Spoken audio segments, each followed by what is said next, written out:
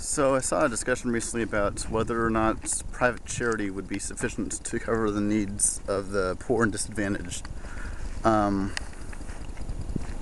and this is a common discussion that comes up with regards to libertarianism, because libertarians want to abolish the welfare state and replace it with private charity. And the question is that going to lead to masses of starving people in the streets? And to me, this is kind of missing the point. I'm with libertarians on this. I say yes, abolish the welfare state, fuck welfare, and fuck private charity too. Because here's the thing. Charity and welfare are both basically compensating for an underlying injustice. It's not about redistributing wealth. It's about correcting the accumulation of wealth to begin with.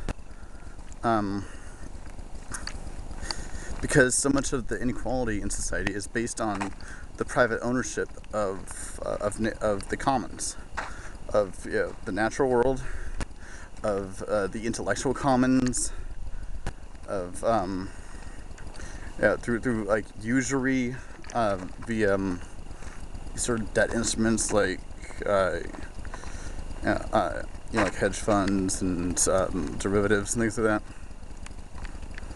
And basically, by taking wealth rather than creating wealth and getting rich off of it, that is what leads to gross income inequalities, and also holds useful wealth out of use, which limits jobs, which means that workers have to compete, run over each other basically to get jobs.